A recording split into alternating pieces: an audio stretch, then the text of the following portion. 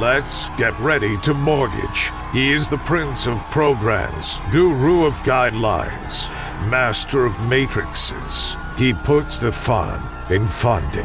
Please welcome Mark, Mr. Mortgage, I Tell. All right. My name is Mark Eitel, and you are listening to the Mr. Mortgage Show. And friends, you're in the right place. If you've got questions and you want answers about mortgage and real estate, and who is not confused today? Every headline seems to contradict the one in front of it. The data in the article contradicts the headline, and I don't know who you want to listen to on the news. Is there a recession coming? Are we in a recession? Is the housing market going to crash?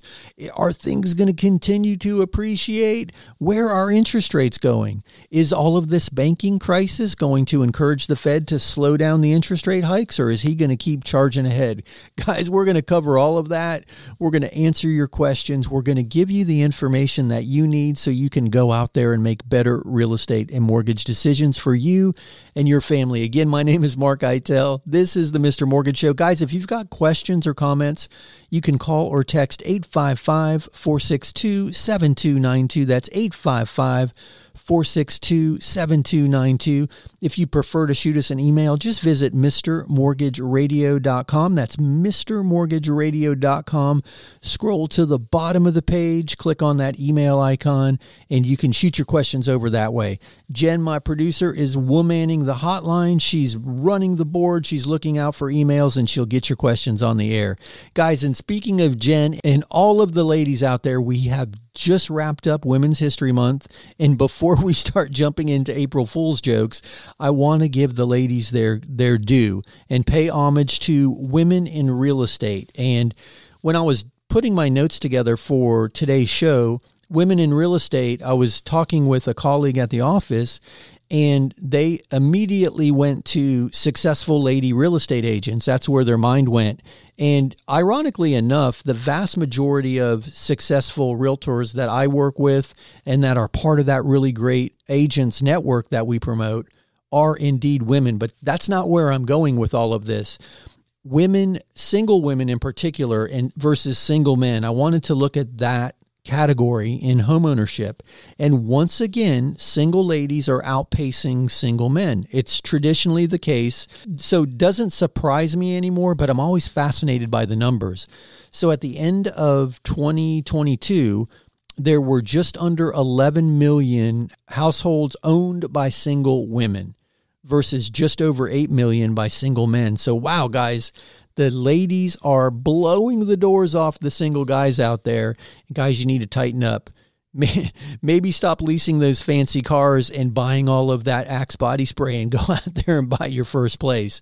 And interestingly enough, ladies are doing it with less money because there is a gender gap in wages, and ladies tend to earn about 85% of the salary of the equivalent men in the same job field. So not making this political, just throwing all the facts out there. The ladies are doing more while making less. And interestingly enough, ladies typically have a higher credit score when we're evaluating a borrower and co-borrower, either boyfriend, girlfriend, husband, and wife. Usually the ladies have a higher credit score. So they are doing something right. Kudos to the ladies. And there are a lot of powerful women in my life. Jen, back there running the board, is one. And I was raised in a single parent household by a very, very strong mom. So I want to give a shout out to my mom, who is still with us today and will call me from time to time and put me in line.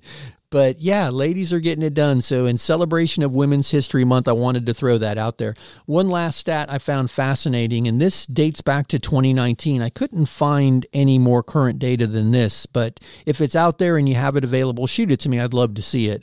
But they looked at the net worth growth in single women over a 30-year period. So in 1989, the average net worth of a single woman in the country was $142,000, which honestly surprised me. I thought that was a high number for back in 1989. But in 2019, that number was $267,000. Now, this may or may not surprise you, but the largest share of that net worth was equity wealth, right? So we all know what's happened to real estate values since 2019. They've exploded, doubled in a lot of instances. So that net worth number by default has grown considerably. So guys, if you're out there at happy hour and she owns a house, pay close attention to that lady because she's doing something right and she probably has a larger net worth than you. But anyway, that equity wealth piece of the story got me thinking. And I want to share a quick story with you about a recent client. His name is Jeff. So single guy here. He's one of the 8 million out there getting it done. But he came to us originally back in 2020 and was buying his first home. And he purchased a starter home for $280,000. Now, here's the cool thing. Just a short 3 years later, that home is worth $430,000. Now, here's the cool thing. He's doing a cash out refinance, pulling equity out of the property, putting his original down payment back in the bank, and taking the rest of the money and putting it down on a $500,000 house. So he's moving up. And that $500,000 house is a fixer-upper. So he's going to go in there and roll up his sleeves, throw some sweat and effort into the property, and bump his equity position right out of the box. So this guy has figured out how to get it done. But here's the really cool thing, guys. He's going to own 2 properties. One, he's keeping that original property as a rental. So someone else is going to be paying down that debt. He's going to have a positive cash position on that property. Now, granted, not a ton of profit, but he is going to have a positive cash position. Someone else is paying the debt down while the property is building equity. And he's going to own a much larger home. It's he, his girlfriend, and her 2 kids now. So they got a bigger family. And he's doing all of that with zero of his own saved money. He put his down payment down on the first property. He's now pulled that back out, stuck it in the bank, and he's putting money down from the equity of the first property on the second property. So he is house hacking his way to an investment portfolio. And guys, with what's going on out there in the banking world, a lot of people are looking to real estate as a safe haven. And this is a guy who's doing it without a big pile of cash. He's not a big portfolio investor in real estate. He's just moving up, and his goal is to every 3 to 5 years make a move that will enable him to keep the current property and go buy another property. And he's a young guy. He's in his late 20s. So over time, he's going to build up a significant portfolio of properties using this strategy. And guys, this strategy sometimes is referred to as BRRRR, B-R-R-R-R, and that stands for buy, rehab, rent, refinance, and repeat. And he's doing it a little bit differently because these are primary residents that he's going to use to step up the ladder of homeownership. But I wanted to share that story because so many people get just befuddled by the headlines and they turtle in and they say now's not the right time. But guys, properties are still appreciating. And it almost always makes sense to own over rent. And I say almost always because there are instances where it's not a wise move. And I'm not an advocate of blindly going out there and buying real estate, but I am an advocate of people who are able to buy and they've got the means to do it, to put themselves in the position to build that equity. And Jeff's story kind of solidifies how you can do that. And the women in the earlier part of the story indicate how they're already out there getting it done. But guys, you hear the music? You know what that means? That is my cue. We'll be back in a few. Sit tight. On the other side of this break, we'll be back with more of the Mr. Mortgage Show. We'll be right back. Let me tell you a little story about a man named Jed. Well, this is not a story about Jed, but it is a story about Mary. Mary is an awesome single mom who's been raising her daughter in a 1-bedroom, 1-bath apartment for the last 11 years. That's right, 1 bedroom and 1 bath. Hey, they've made the best of it. They've got bunk beds in there and it's worked. But her daughter's now a teenager and it's becoming a challenge, especially sharing that bathroom. She decided to jump in and become a homeowner. We got her approved with an FHA loan. That's right, I said it, FHA. Hey, if your agent's telling you FHA and VA loans are not getting accepted, you are working with the wrong agent. Contact me and I'll get you in touch with a really great agent. Hey, but back to Mary. She jumped in and she is now a proud homeowner. They have their own bedrooms, but more importantly, their own baths. They couldn't be happier. Guys, if you'd like to learn more, check out MrMortgageRadio.com. That's MrMortgageRadio.com. My name is Mark Eitel, NMLS 1929005. Check us out at MrMortgageRadio.com.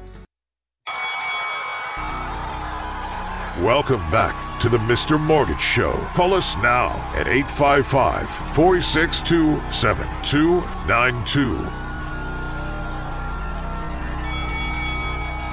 All right, we are back. My name is Mark Eitel, and you are tuned into the Mr. Mortgage Show. And we open the show talking about Women's History Month and celebrating how much more productive women are when it comes to owning real estate, building equity wealth, and managing their credit on less money, by the way.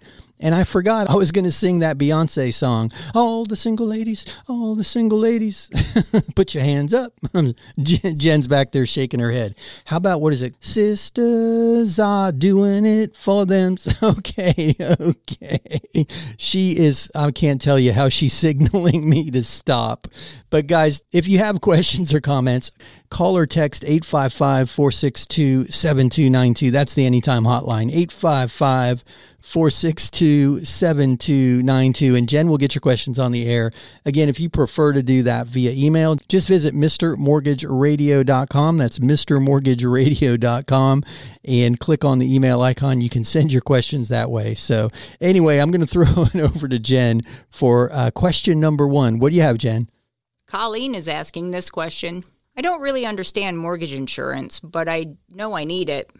My question is, can I shop for it like my homeowner's insurance? If yes, can I get it from the same insurance company I use to buy my home insurance? Thank you.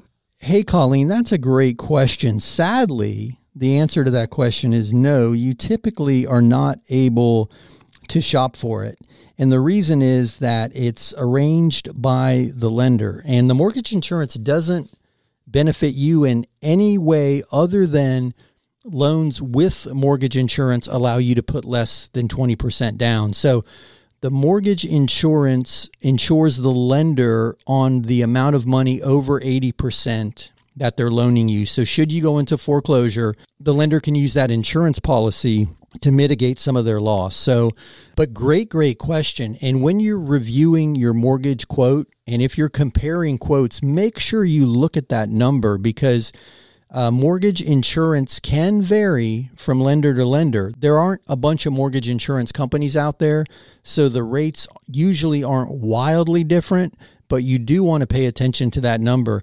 And fun fact, guys, if you're looking at your mortgage quote, double check the numbers for taxes, for homeowners insurance, and for mortgage insurance, because if your lender is not disclosing the actual taxes or the actual insurance, because sometimes, especially with the online lenders, they're guesstimating, because taxes can vary wildly from county to county or city to city or township to township.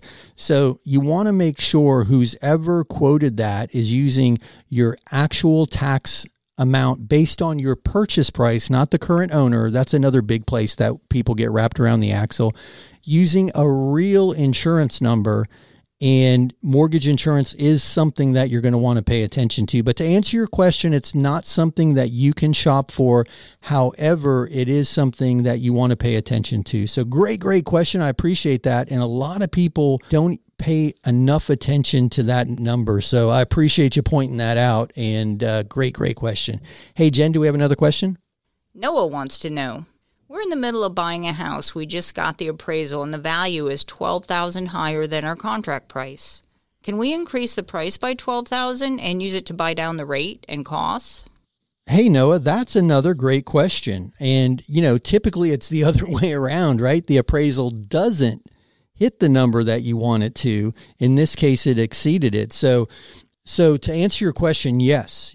So you want to make sure the appraisal's been reviewed and accepted by the underwriter, because it just hitting the number is awesome, but there is another step after the appraisal is received.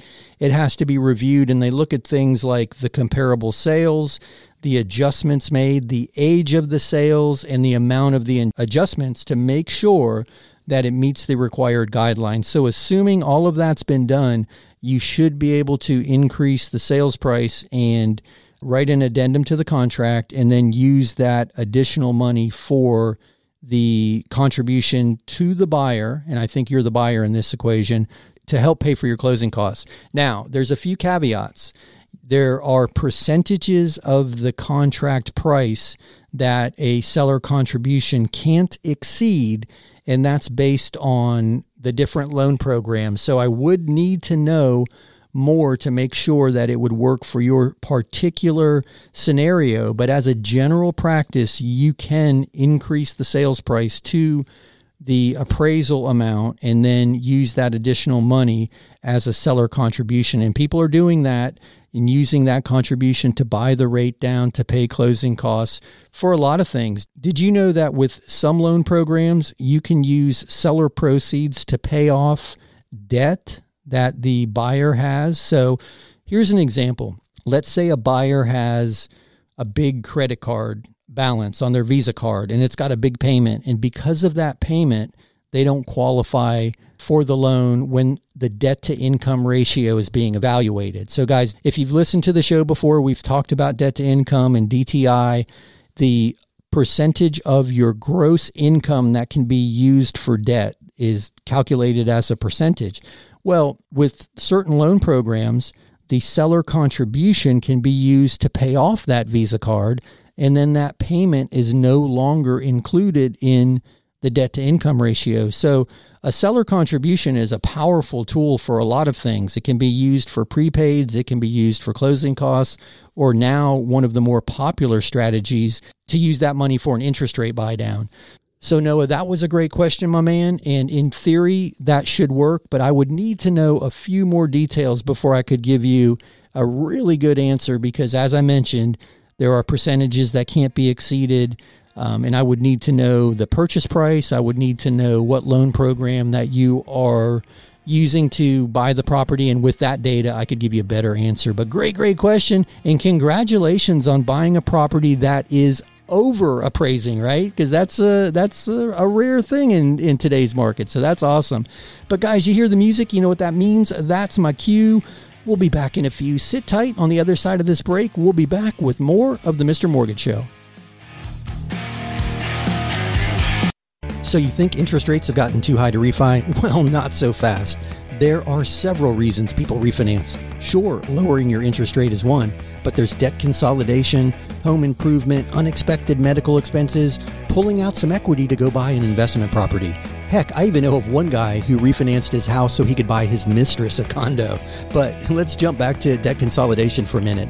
I'm working with a client right now. His name is Ben. He's going to refinance his house, pay off a host of credit cards, and 2 truck payments. And yes, his mortgage interest rate is going to go up, but his monthly expenses are going to go down significantly. And that monthly savings is going to get he and his family back on track. Guys, if you've got questions, check us out at MrMortgageRadio.com. That's MrMortgageRadio.com. My name is Mark Eitel, NMLS 1929005. I host the Mr. Mortgage Show, and we are always here and happy to help. Check us out at MrMortgageRadio.com. Welcome back to the Mr. Mortgage Show. Call us now at 855-462-7292. All right, we are back. My name is Mark Eitel, and you are tuned into the Mr. Mortgage Show. Friends, if you've got questions or comments, just call or text 855-462-7292. That is the Anytime hotline, 855-462-7292. Jen is standing by, womanning the hotline, and she'll get your questions on the air. One more time for the kids in the back, 855-462-7292. Or just visit MrMortgageRadio.com. That's MrMortgageRadio.com. Scroll to the bottom of the page, click on that email icon, and you can send your questions over that way. And I promise no more singing. Guys, if you missed the last segment of the show, I was singing to the ladies, but Jen's made me promise, at least for today, no more songs. So anyhow, speaking of Jen and your questions, as they are my favorite part of the show, let's keep your questions rolling. Hey, Jen, are you ready with another? Okay, go ahead. Lucas sent this one. Last week you talked about renegotiating a mortgage quote. What fees are negotiable? The bank is telling me they're giving me the best deal. I appreciate your advice. I had to chuckle only because, of course, the bank is telling you they're giving you the very best deal, and they may be. It's hard for me to answer this question without seeing your fee sheet, but I'm happy to look at it. You guys know that we offer that service. We're always happy to review a fee sheet if you've got questions. But Lucas, I would look at things like origination points, discount points, any lender fees, anything that's being paid to the lender or the mortgage brokerage company. And I would start there. Now, keep in mind that things like origination fee or discount points or origination points, they may be correlated to your interest rate. So lowering that fee may increase your interest rate. Not always, but sometimes those fees are associated with buying a lower rate. So just keep that in mind. But it's certainly your right to ask questions and to push back if you feel like you're being charged for things that don't make sense. Now, if you're in a state that closes with a title company or a title attorney, there might be some wiggle room in some of their fees.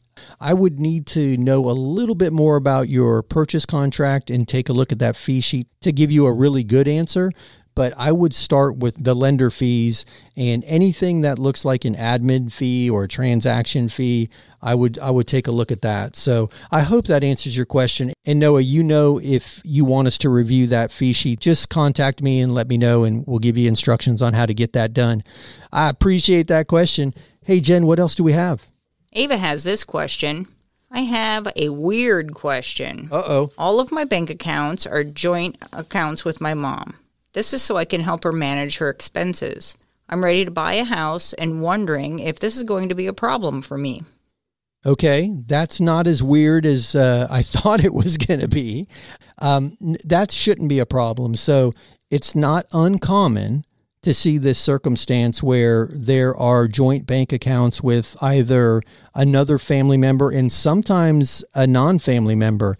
And typically what needs to be done, especially if the money needed for the transaction is coming out of that joint account, typically all that's required is a letter from the other party stating that you have full and free access to all the funds. So if you had a letter of explanation stating what you just shared with us, that this is a joint account, but I have access to all of these funds and can use them at my discretion, and mom signs off on that letter, that's usually all that's necessary. There could be a couple nuances. I would need to know a little bit more, but that should give you a general idea that you most likely can move forward without an issue. And we see it a lot with boyfriend, girlfriend, right? Not a husband and wife, but a boyfriend and girlfriend might have a joint account and they live as if they're married, and we'll have a letter from one party to the other. And that's usually all we need to get through the underwriting process. But another great question, and I would encourage anybody out there who is thinking they might be facing something that's going to prohibit them from, getting a loan approval, just have the conversation. Call us if you don't have somebody that you're already working with. We'll be happy to walk you through it, because oftentimes what appears to be a weird question or an insurmountable hurdle is something that we can work around. We talked about it a few shows ago with that, three-legged versus four-legged stool. If you've got good credit, but not a lot of income and you've got a lot of assets, there are ways to work around that. Or you don't have the assets, but you've got the income and the credit. There are programs for that. 100% loan program doesn't always need to be some type of low-income housing grant. There are a lot of opportunities for homeownership right now. So I just wanted to throw that out there to encourage you, because oftentimes what people think is an insurmountable hurdle is something that we can work around. But I appreciate that question. I hope that answer helped. And as always, if you need more info, please feel free to reach out. I'll be happy to go deeper with you. Hey, Jen, do you have another question? Kristen sent us this text. How fast, from start to finish, does a mortgage take? I had an approval, but my bank is now telling me they can't approve my loan. I have to close by the 17th of next month. Is this achievable? Can your company help? Thanks so much.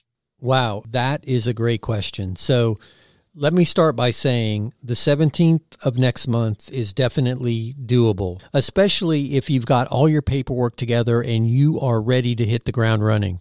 I like to say we drive the bus, but it's your foot that's on the accelerator and on the brake pedal. It's up to you how fast we go. We can move as fast as a client can provide us documentation. So yes, the 17th of next month is achievable, especially if the appraisal's already been completed, because that is a significant time component to the average transaction.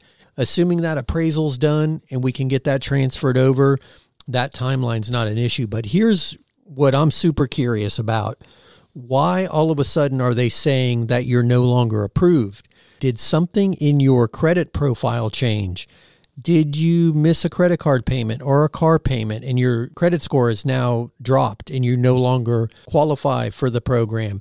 Is there something going on with your job or your income? Is that the reason why? I'd need to know a lot more about the type of loan that you're applying for.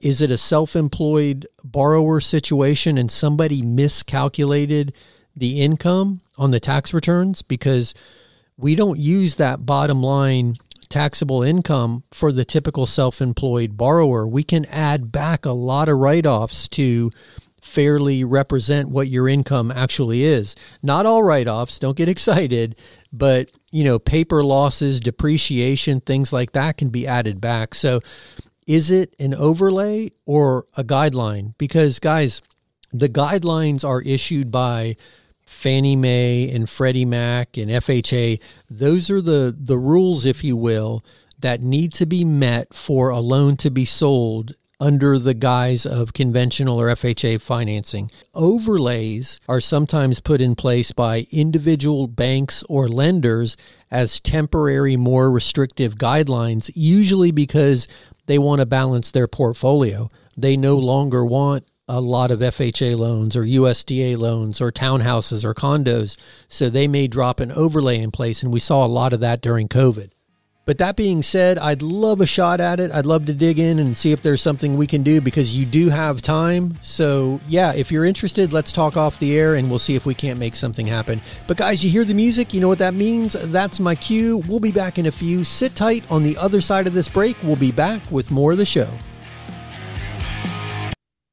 Raise your hand if you are freaked out by what's happening in the banking world. Well, no, put your hands back on the steering wheel. It's all starting to feel like a house of cards. And what about that $17 billion, yes, billion with a B, dollars worth of bondholder money that was lost in that Credit Suisse takeover?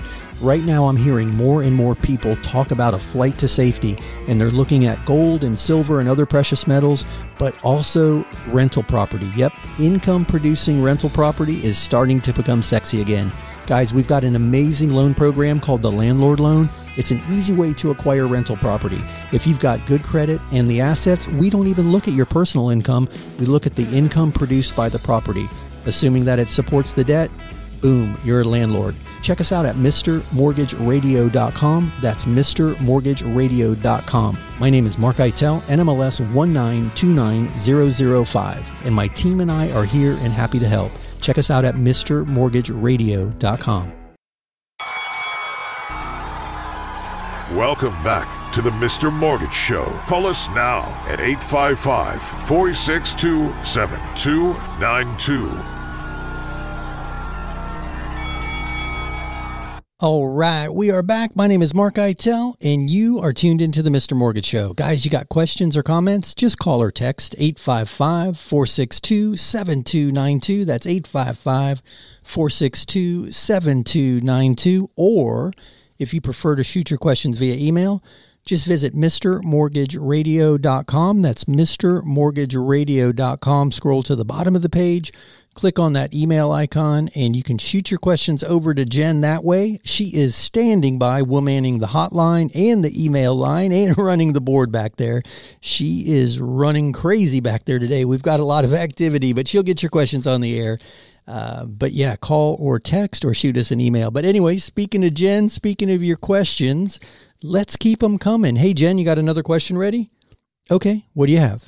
Jamie is asking, is there a way to get an idea whether I can qualify for a mortgage without pulling my credit? Everyone wants to check my credit, but I'm not quite ready, and I don't want to hurt my score. I have Credit Karma and have good credit scores. Thank you. Oh, Jamie's texting. I promised I wasn't going to sing, but I couldn't help myself. Man, I am a horrible singer, guys. Anyway, great question. Yes, so there are different variations, right? You hear the term pre-qualified, pre-approved, and then, AUS, DU, or LP approval.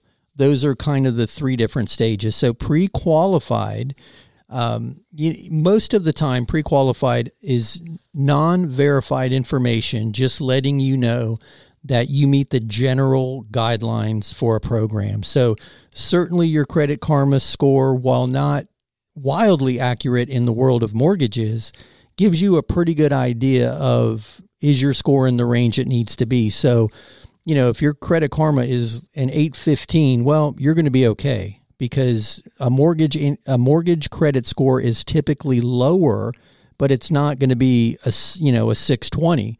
There's not that much variation in it. So if you've got your Credit Karma information and you're comfortable disclosing your income, your assets, and your debt, then most of the time that's going to be enough to determine whether you're pre-qualified. Now, if you're starting to write contracts, usually a pre-qualification isn't enough for the seller to feel comfortable enough to take the house off the market, because as I mentioned, that pre-qualification, and I air quoted qualification, is usually non-verified information. You could just call and do it verbally.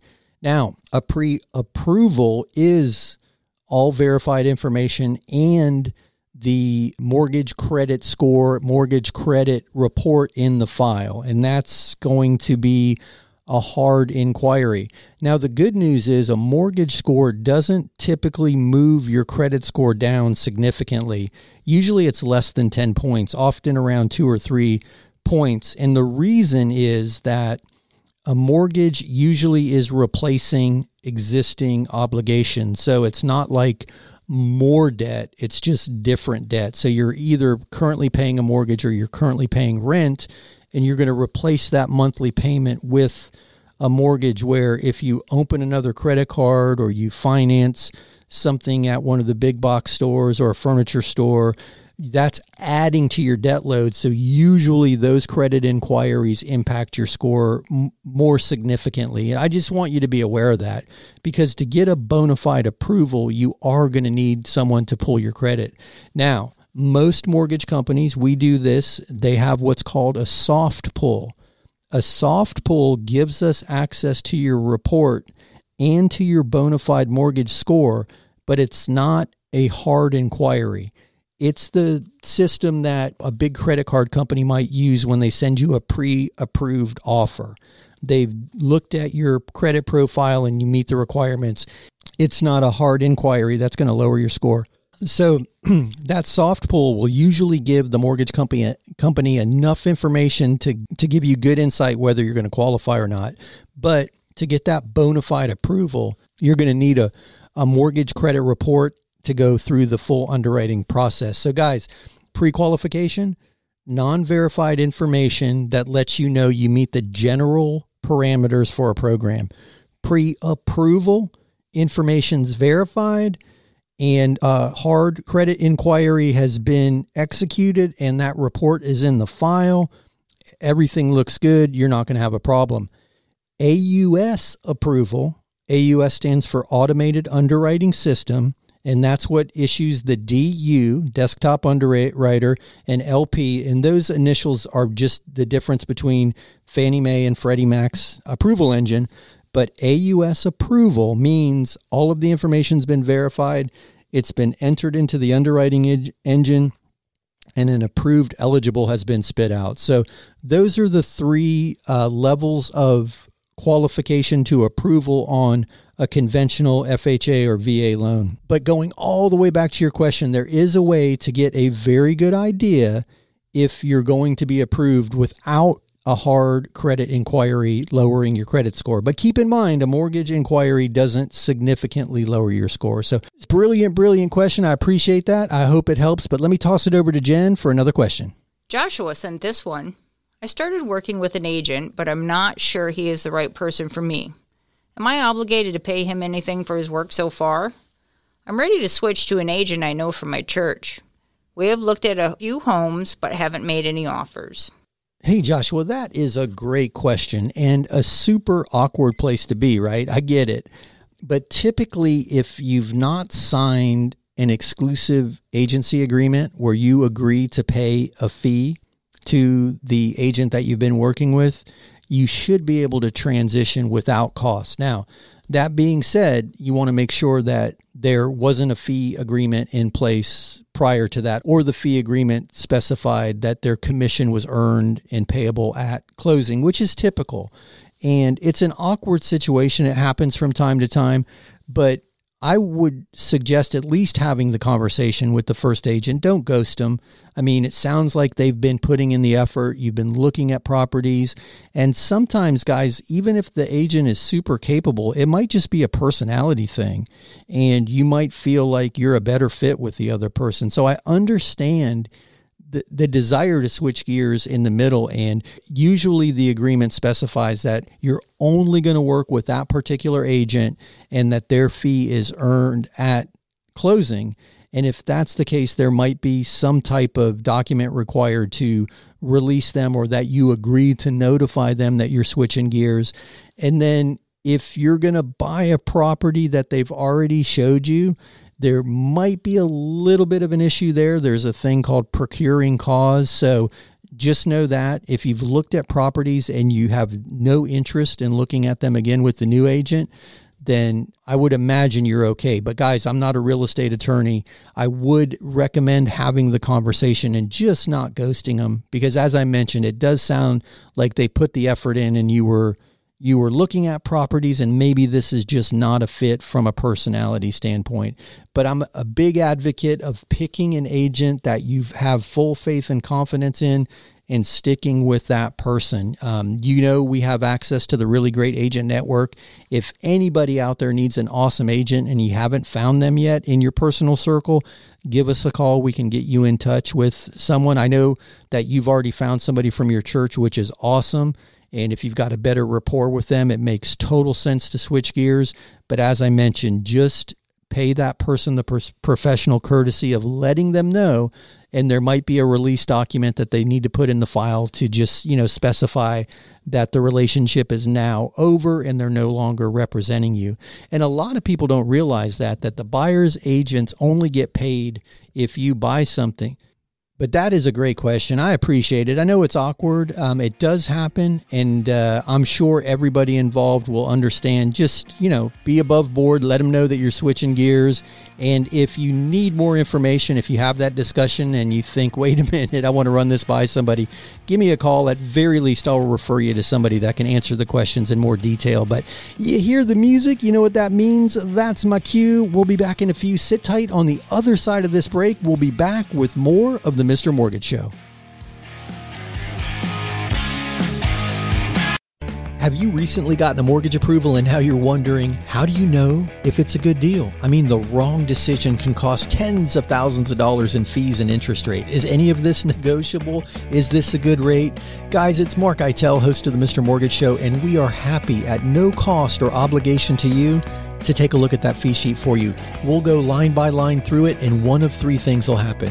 One, we may congratulate you on getting an awesome deal, and then you can exhale and move forward knowing you did great. Or two, we may be able to point out some places in that fee sheet that you can go back and renegotiate a better deal with your current lender.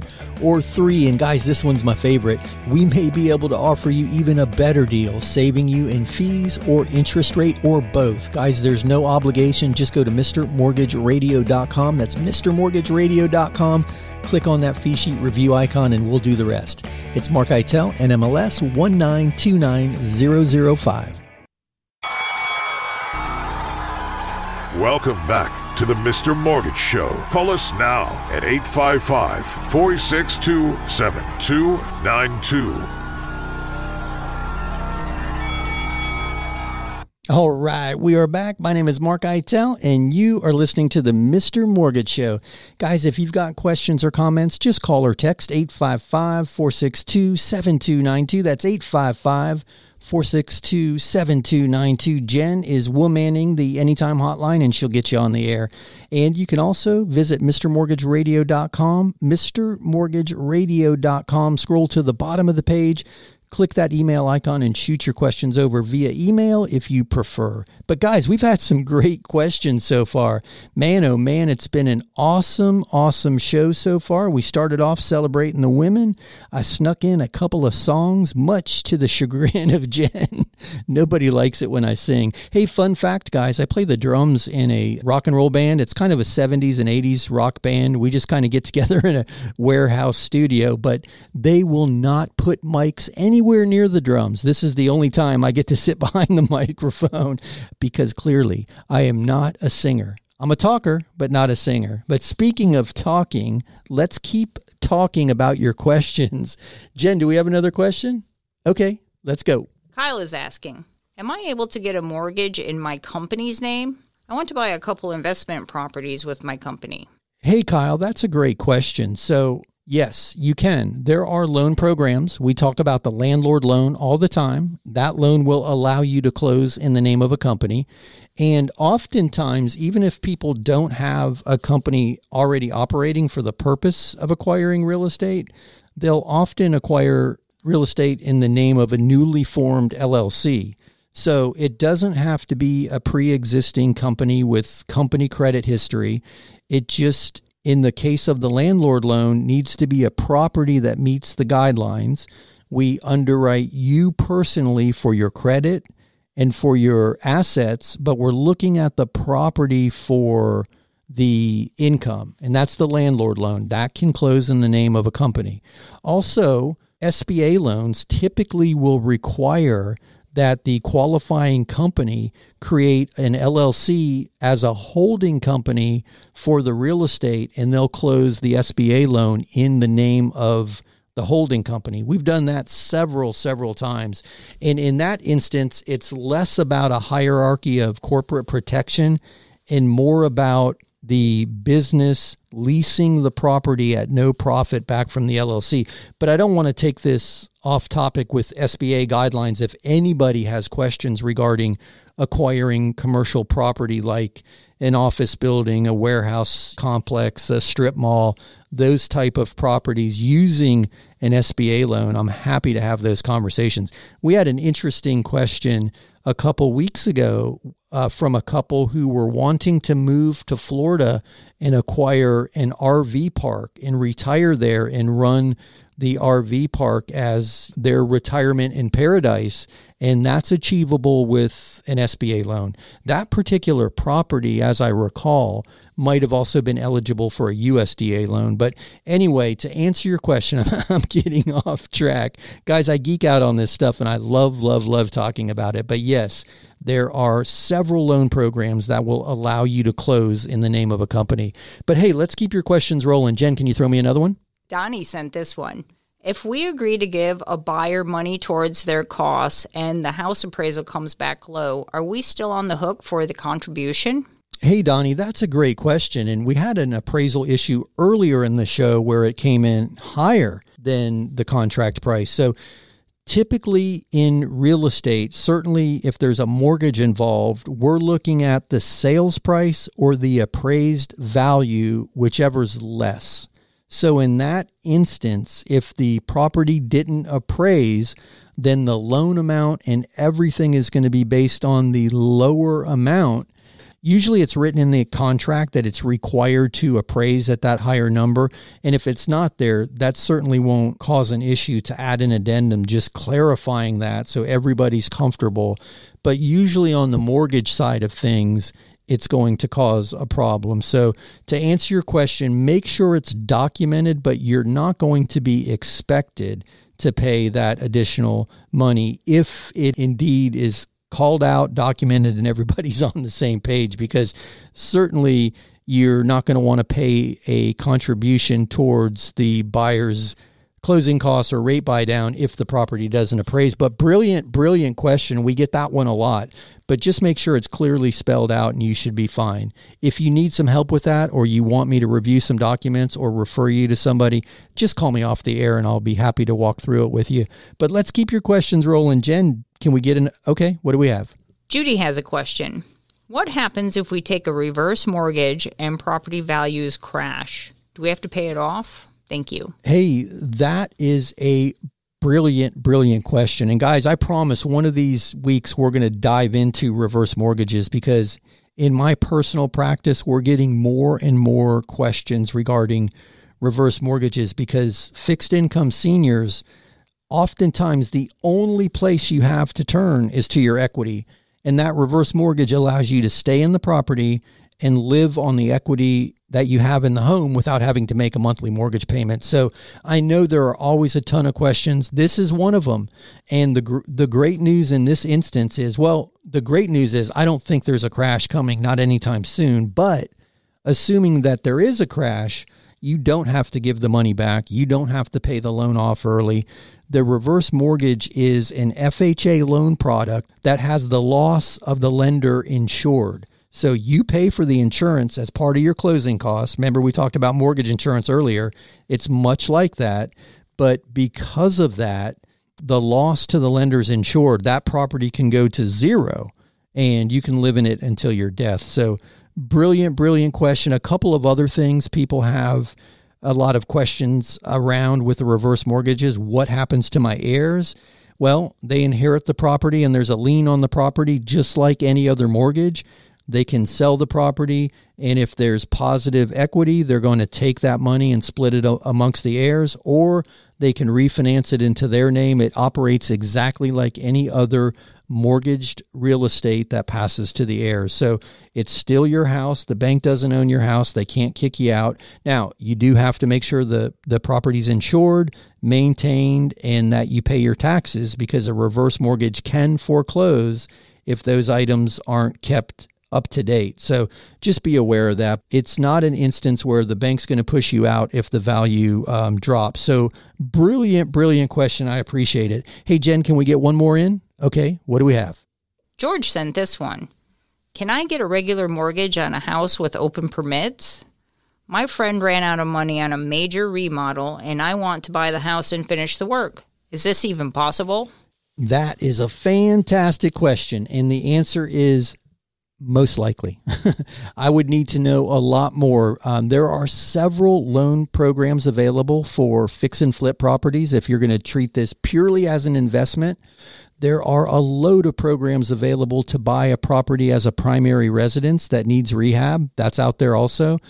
And then if you're going to buy this property and you as the borrower or the property doesn't meet the parameters for one of those loans I just mentioned, there is, in some instances, it doesn't happen often, but we've done it before, where we've had a builder's risk insurance policy put in place in front of a homeowner's insurance policy, which makes everybody, which protects the lender, protects the insurance company, and gives you the time to finish the rehab. But it all depends on what's left to be done and what your intent is with the property. So not a clear answer, I know, but I would love to have a deeper discussion with you about this off the air, because I do think there are a few strategies that might work for you. Brilliant question. I appreciate it. Man, we've had some great ones this week. I hope everybody had fun. You hear the music, you know what that means. We have come to the end of another round of the Mr. Mortgage Show. Guys, if you need us during the week, just visit MrMortgageRadio.com. That's MrMortgageRadio.com. Or give us a call, 855-462-7292. Jen and I will be back next week right here, same time, same station. Have an awesome week. Hey, it's Mark Eitel, host of the Mr. Mortgage Show, and why do I hate the word sales associated with real estate mortgages? Guys, my job is not to sell you anything. I'm not trying to convince you to buy a house or to refinance a house. What I am trying to do is help you make the very best real estate and mortgage decisions after you've decided it's something you want to do. Guys, think of me as the trainer in the gym. You've already decided that you want to get healthy. You are committed, and then you engage that trainer. That trainer's not standing out in front of the ice cream shop trying to convince people to get healthy. Guys, I'm here. I'm happy to help. I'll answer any questions you have, and I'll help you get it over the finish line, whether you're trying to acquire that very first house or the next office building. Guys, I've been doing it for a long time. I love what I do, and I'm happy to help. Check us out at MrMortgageRadio.com. Again, it's MrMortgageRadio.com. It's Mark Eitel, NMLS 1929005.